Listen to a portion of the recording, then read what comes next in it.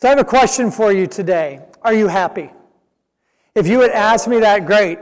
I'm glad to hear that. If you had asked me this about 5 or 6 years ago, I would have said, yeah, by and large, I'm happy. But things made me happy. Events made me happy. And so my story is, in 2005, I left a promising software career, and I hung out my shingle. I started my business. I faced fear.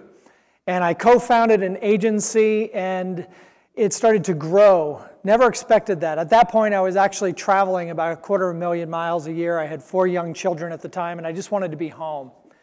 And then things started to take off. And we started to add employees. We started to get name brand clients.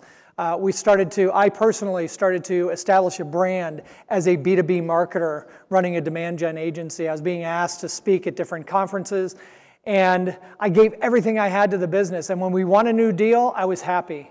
When we met a revenue goal, I was happy. And so there was events, there was things that quote unquote made me happy, but there was a thing that was just gnawing at me, is that it was never enough. And the real questions that I should have been asking is, do I have joy, contentment, and peace?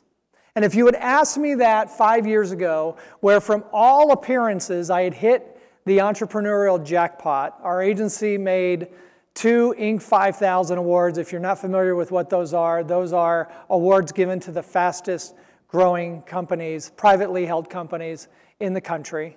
I had written a book in 2015, which came out as an Amazon number 1 new release.